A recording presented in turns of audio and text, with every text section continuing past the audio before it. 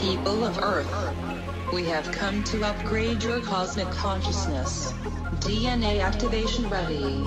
In 3, 2, 1.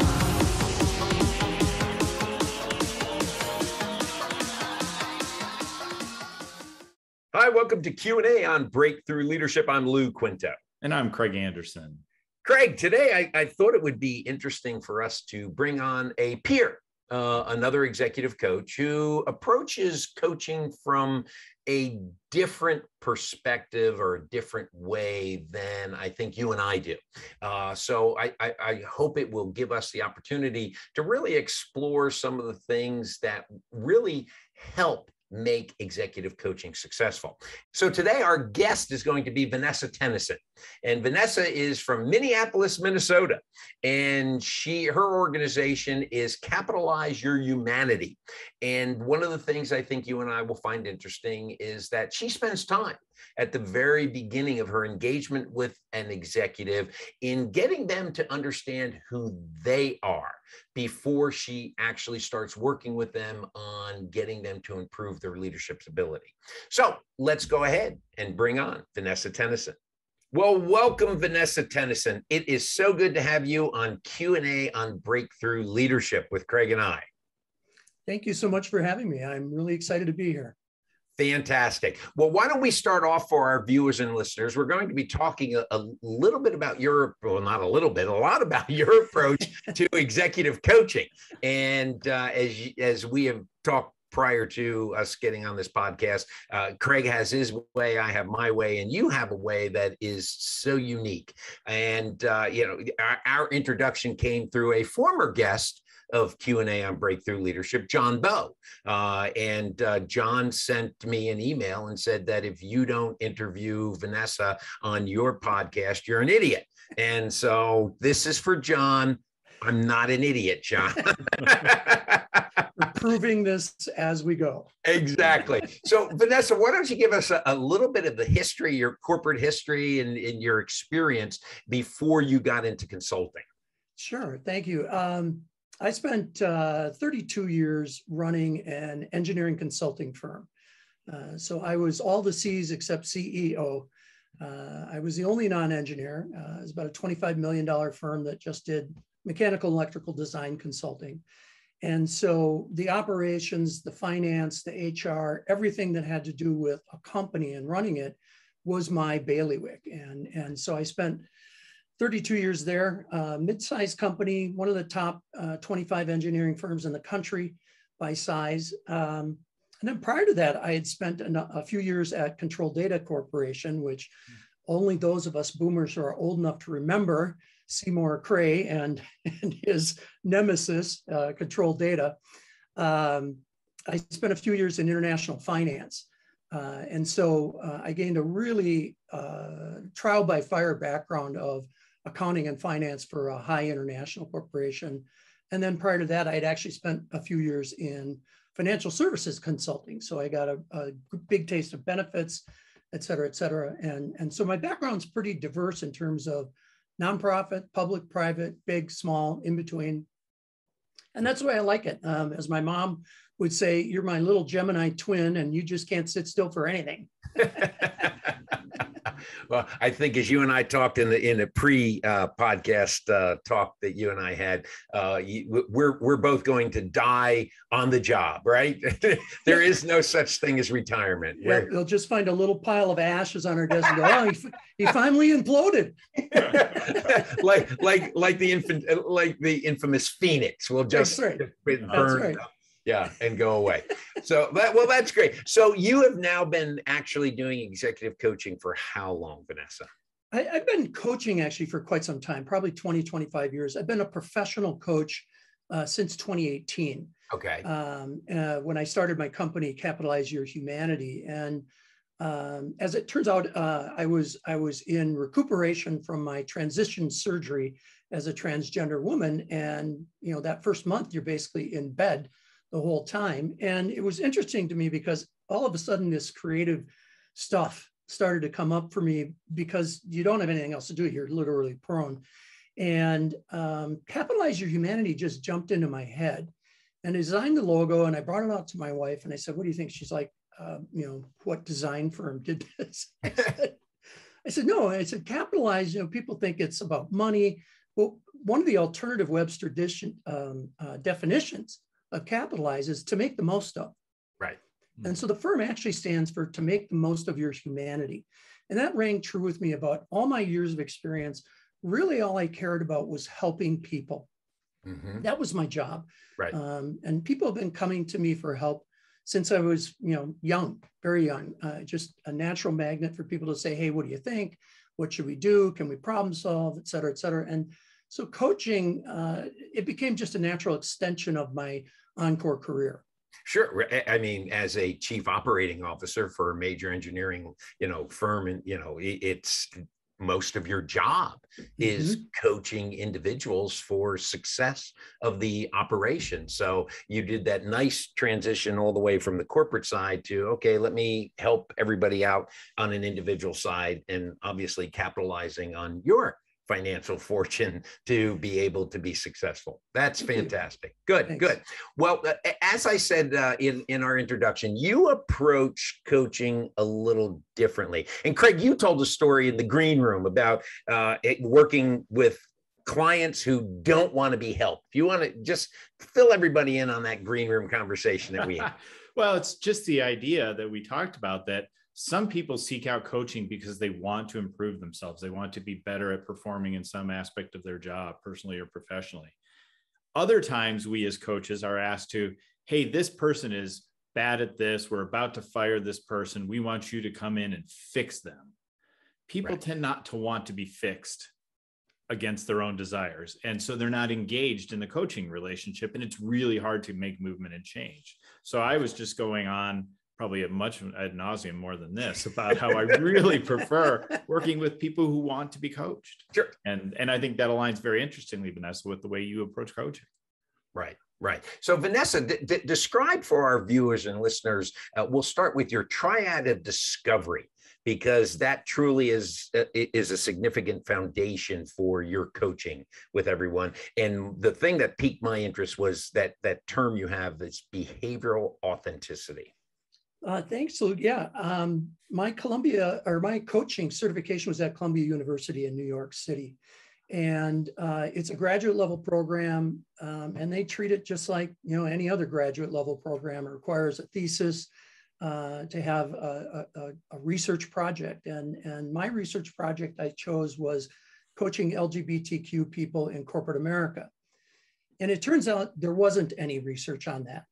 And you would think, with gay and lesbian people having been in corporate America for, millennium, that someone would have actually done some research on it. Well, it turns out no one had. And so my professors were pretty excited.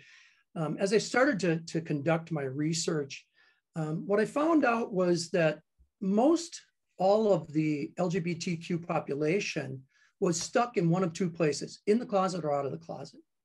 And as I started to process through that data, it became apparent to me that the big item here was what I coined behavioral authenticity.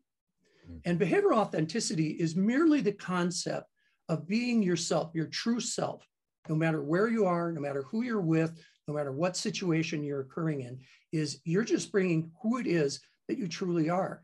And with some people, well, with most people actually on client basis, my very first session, I'll start with 5 power adjectives to describe yourself. And people are like, no big deal. I said, oh, yeah, let me know that when you finish with the 5. I said, this is simple, but it's not easy. And I said, no, I want power words. I don't want happy, nice, kind, pretty. I said, I want moral. I want intrinsic value. I want stuff that when you say that word, it paints a picture. And suddenly people had a hard time coming up with 5 adjectives. Once we went through that process, then I asked them to actually paint the picture. So put that word in a sentence describing your true self. When we get through with that exercise, people have a much clearer definition of their behavioral authenticity. It's who they are as they show up when they're not thinking about it, when they're just being.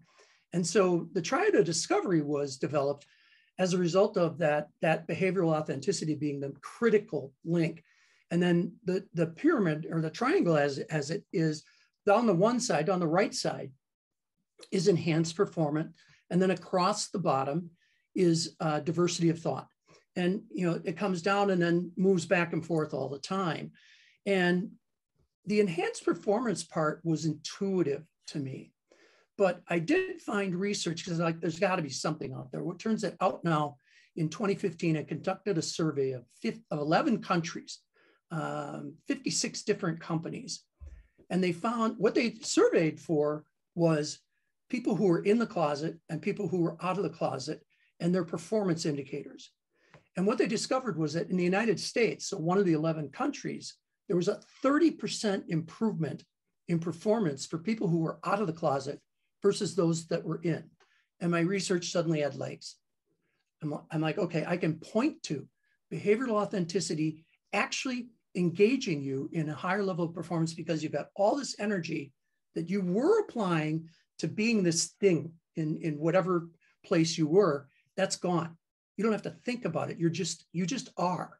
Right. And then that slid across the bottom into diversity of thought because suddenly the lenses were clear. You could see things that you just didn't see before because you were worried about how you were being presented. Right, right.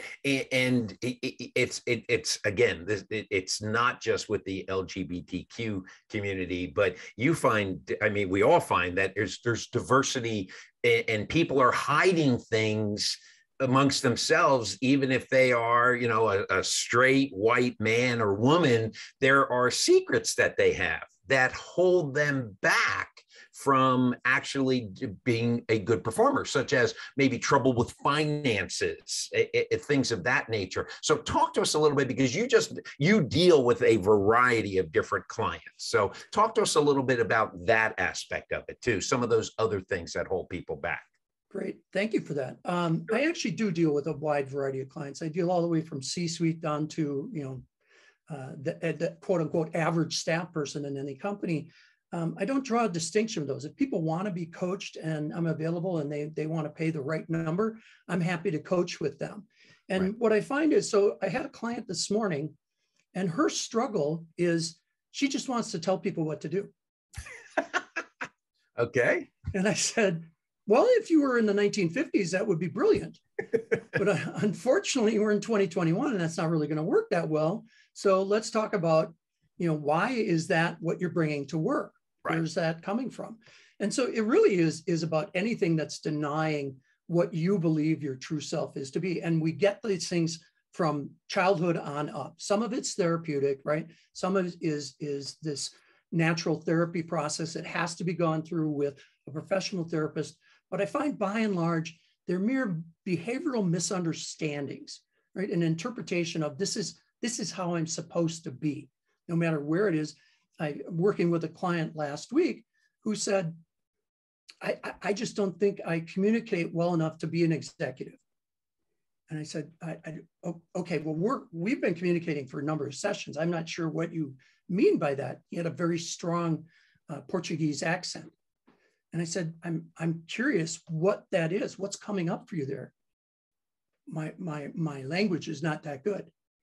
And I said, that's interesting because from my perspective, it actually is quite good. But from your lens, you're seeing that this is holding you back. So let's talk about what it is that you seem to think that others see when you speak. Right. And we spent a whole session in that place. And he actually ended by saying, I had a staff member tell me he perfectly understood me and that he never had an issue with me. And I thought he was telling me because he wanted a promotion. And I thought, oh my goodness, right?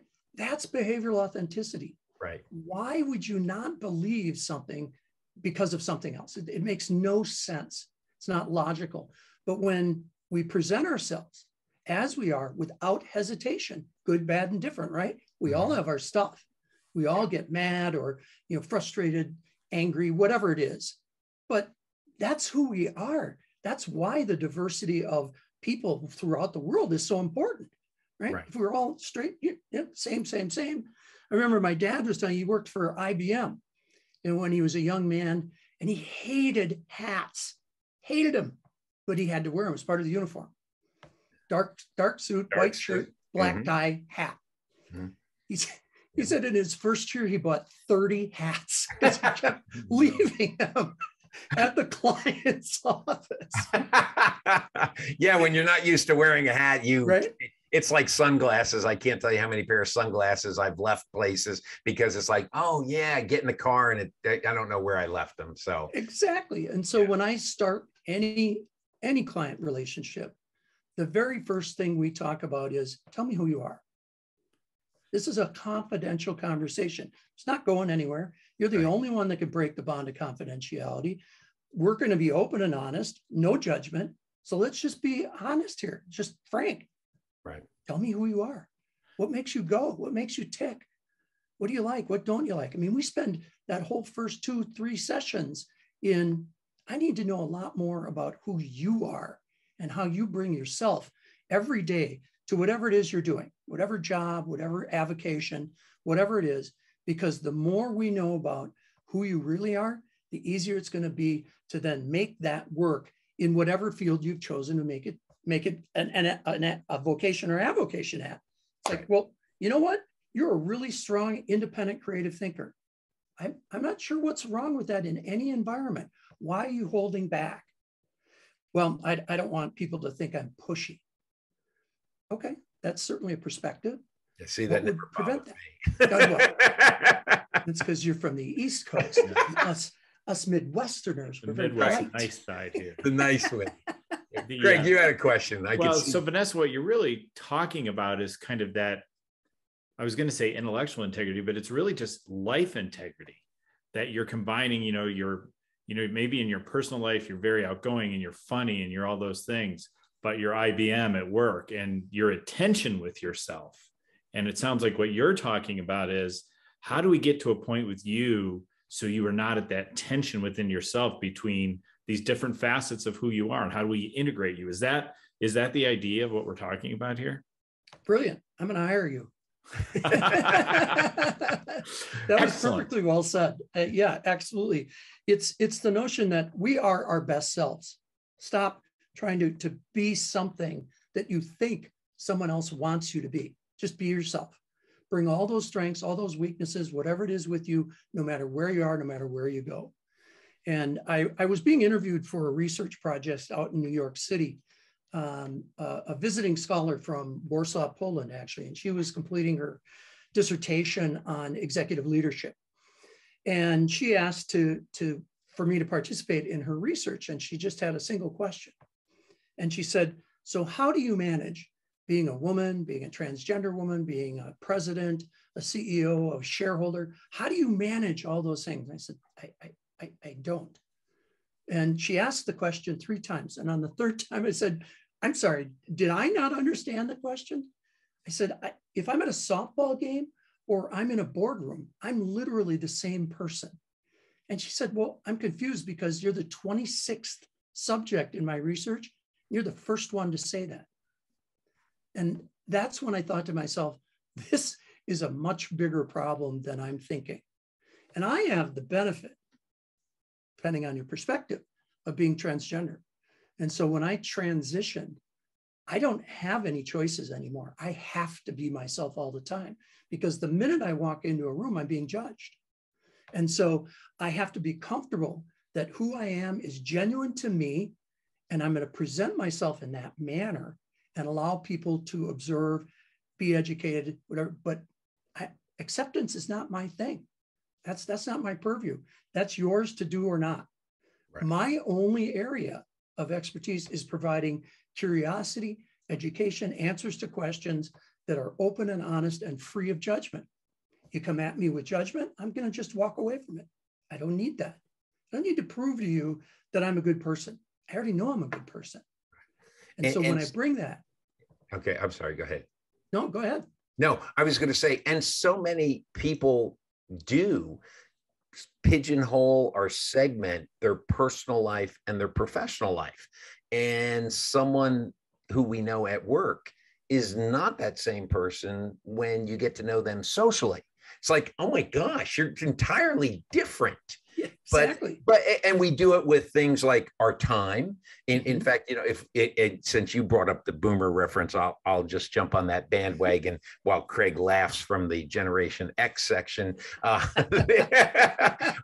I mean, in the early, or I won't say early, but in the principles of the Franklin Covey, it's like the 24 hours is all one time. You don't have a private calendar and you don't have a personal or a business calendar. Those are one calendars because the days are just one day. It's 1 week, it's 1 month, it's 1 year, and it's combined.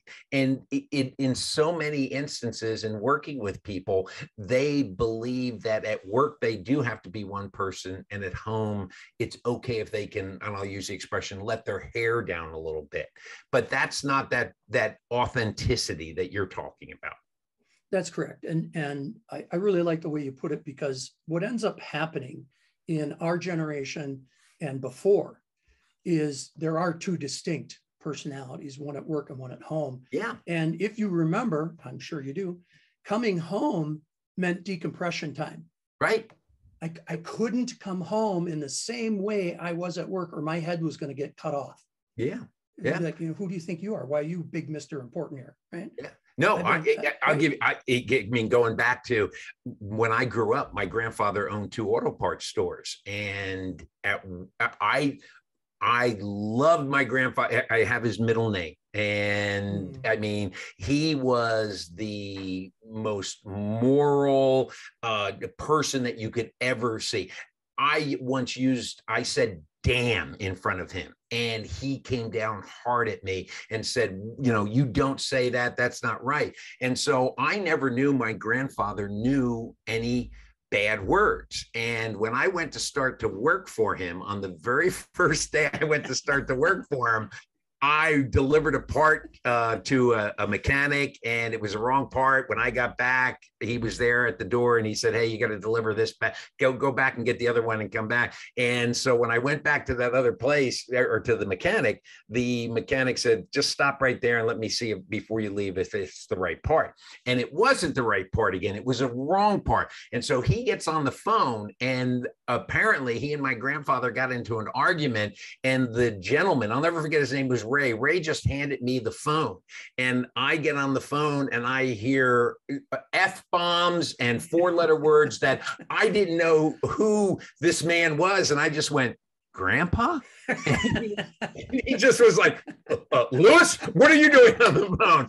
Because here I am, I'm 17 years old. I never heard my grandfather cuss before. But you're absolutely right, Vanessa. There was a generation where at work you were one thing and at home you're other. And even though we say it's a former generation or prior generations, it still does happen today. And I think you hit the nail on the head with that. It's just that the situations are more complicated.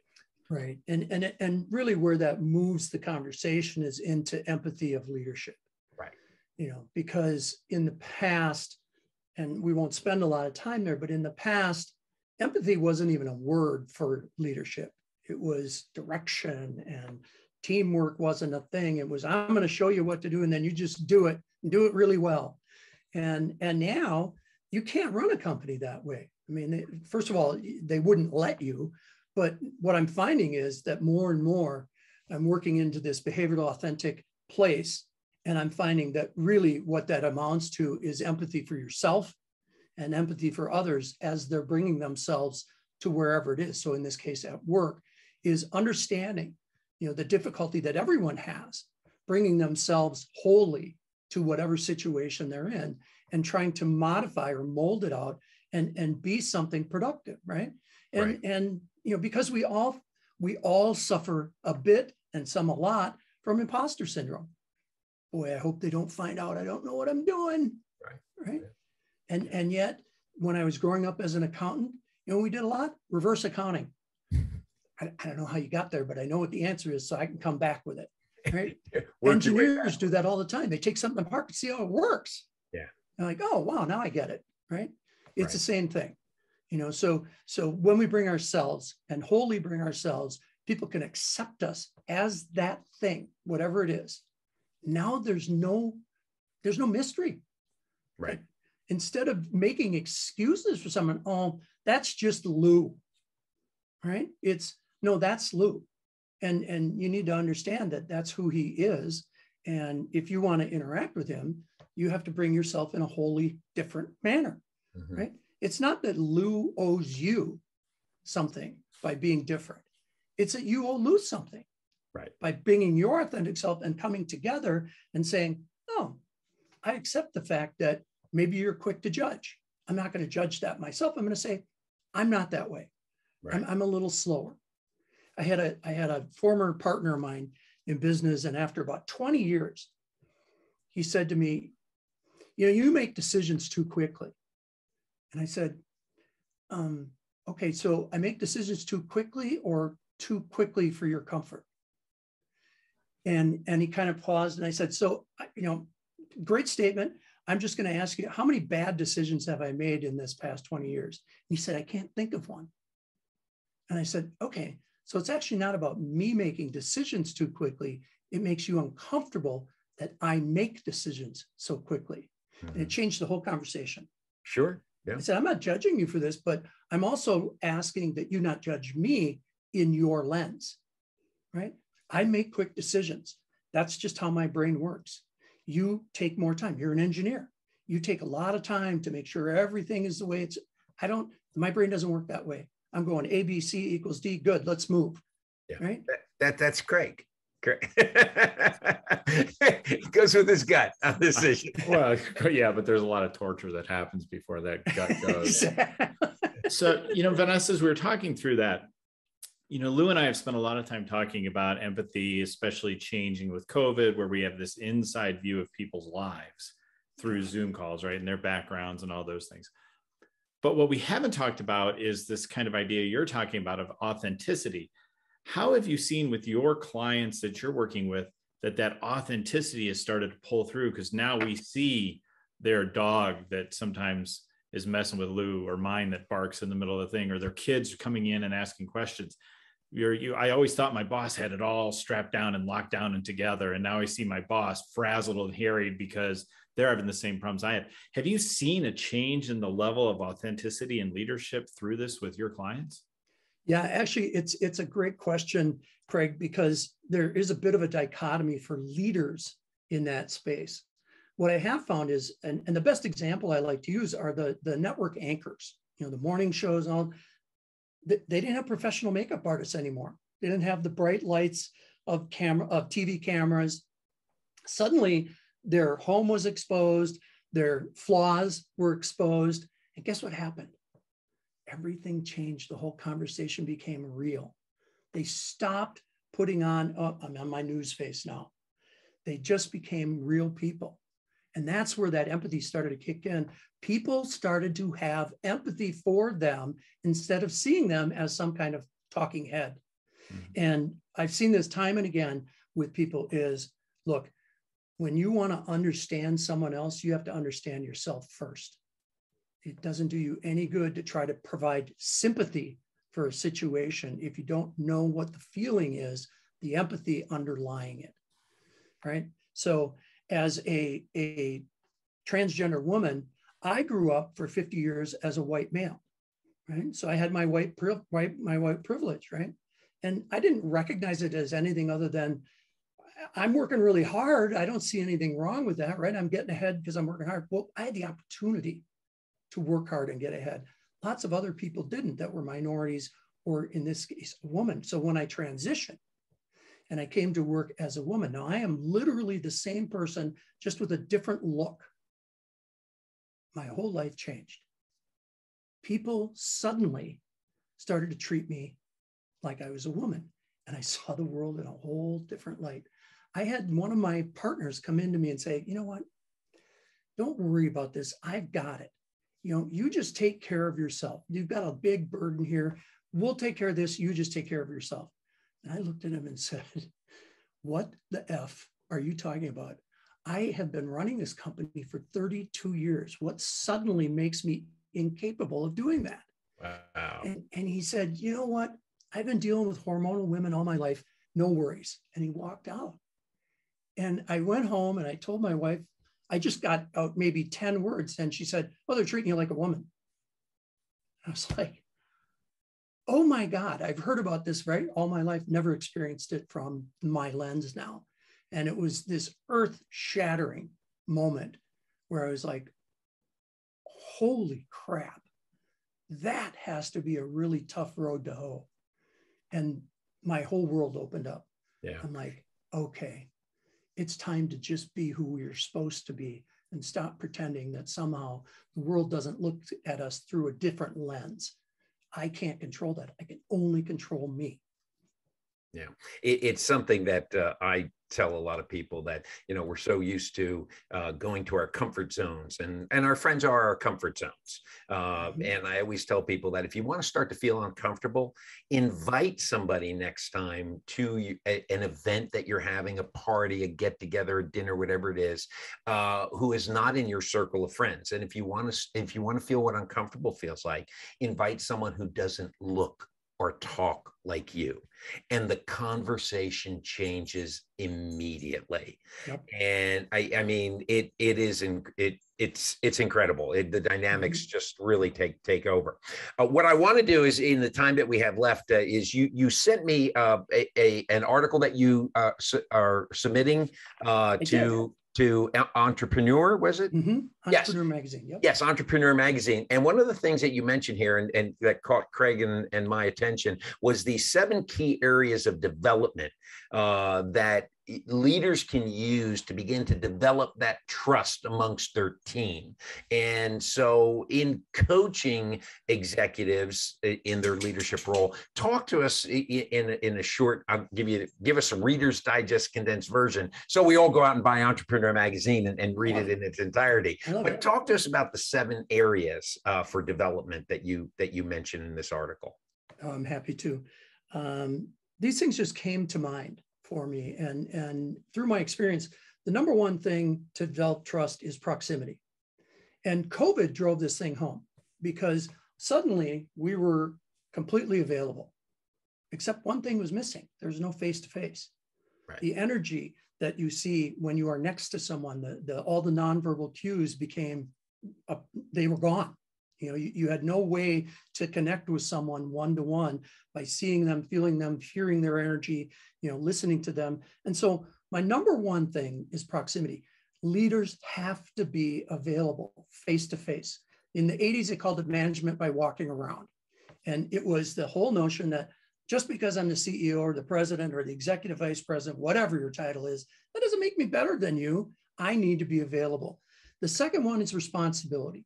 Responsibility comes down to, what am I supposed to be doing that you need from me, right? You have to be crystal clear about, here's what I need from you. So communicating what it is that we are trying to do together. The third one's reporting. And this is an often overlooked one. When do you want information from me? How often? What style?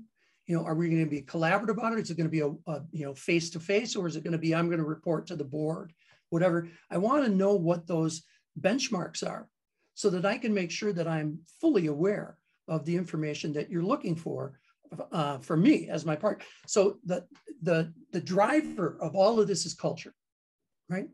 What's the point of proximity and responsibility and reporting if you have no idea what culture it is you're sitting in?